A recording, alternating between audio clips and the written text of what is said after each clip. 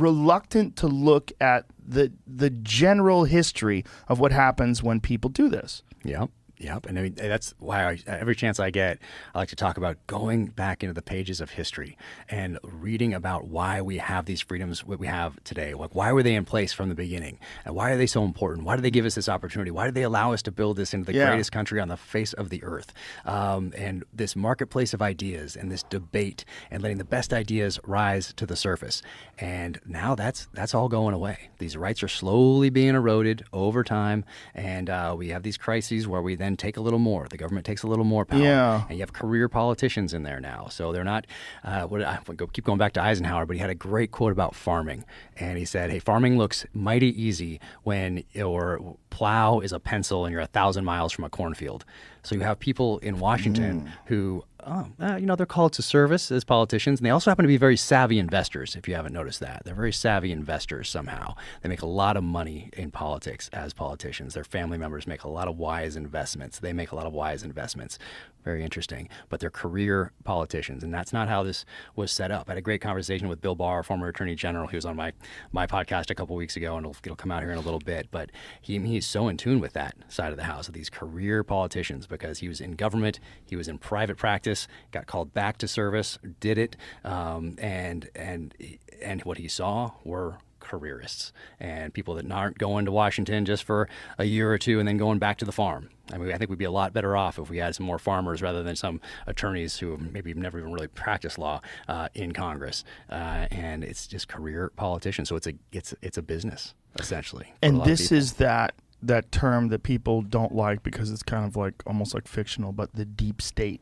People don't like that term. Oh, come on with this deep state talk, because it was kind of connected to what Trump was saying when he got into office, and that the deep state is after Trump, and people go, oh, shut the fuck up with all this.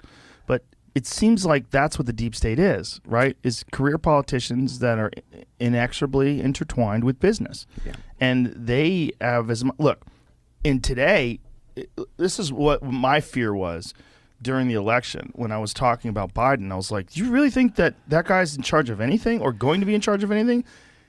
Without any no judgment about who he is as a politician, but just as a biological entity. He's not going to last. He's not competent. He's not aware of a lot of things. It's clear he's not good at forming sentences. It's right? It's clear he's not aware when he starts rattling off numbers. I clench up. I go, oh, Jesus, he's going to fuck this up. The numbers is rough. It's horrible. Yeah. It's clearly he's compromised. So it's obvious that he's not the guy that's the puppet master. So who the fuck is? Who's controlling all the strings? And if this quantum computer stuff is real, and obviously it is, and is Google going to be the master of our domain? Who's going to be responsible for controlling the access to that? Who gets to decide what gets spied on, what gets controlled, what doesn't? And how do you turn this back?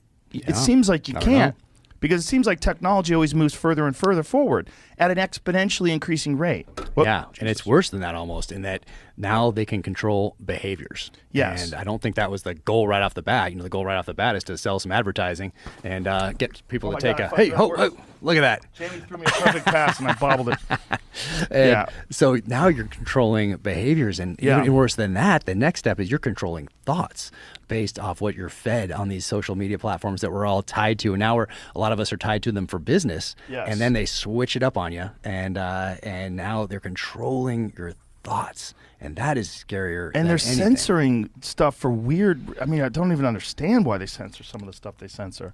It's almost like they're trying to get you accustomed to censorship, like random censorship. That is the craziest part of all of this, is that our stalwart defenders of the First Amendment used to be lawyers, used to be publishing houses, used to be magazine editors, used to be newspapers, used to be politicians. They were in defense of that First Amendment. And all of us as citizens, we would say, growing up, hey, I will fight and die for your right to say something, especially if I disagree with you, because we're Americans. Yes. That used to be, no matter what you thought of the Second Amendment or what you thought of anything else, like that First Amendment bound us all together. And now we have those same people that used to defend that First Amendment now actively calling for censorship. So instead of having that debate and having the best ideas rise to the top in this marketplace of ideas, now if I disagree with you, I just want to censor you and cancel you. How did we get so short-sighted? Like what caused that in your eyes? I think we lost that appreciation for why we have that First Well, how did Amendment. we lose it? Like what Comfort. I think we got so comfortable. Really, society's fragile. And we had a glimpse of it at the beginning of COVID, where people were like, oh my gosh, is there going to be some food on the shelves of the grocery store? Hey, if I call 911, will someone show up? And then we got back to normal-ish as far as that stuff goes. But that was so we had a little bit of a scare. But even if you saw some of the interviews on the streets of Odessa, of Kiev, you saw people not thinking that the Russians were going to invade. And they had these on the street. And then the next day, boom, society is fragile. For most of human history, society has been fragile. And you used to have to be good at the fighting and good at the hunting if you were going to survive. So we all have ancestors that were good at those two things, or we would not be here today. Yeah. And society can collapse pretty dang quickly. And if you've been to Iraq and been to Afghanistan, you can see that. And you have a little glimpse here and there, but we have had from the end of World War II up to today, we've had relative peace in our country. It's been relatively stable in our country. We've got very comfortable, and we've lost this sense of why we have these freedoms, and instead we have this entitlement culture that plays into it, and we have this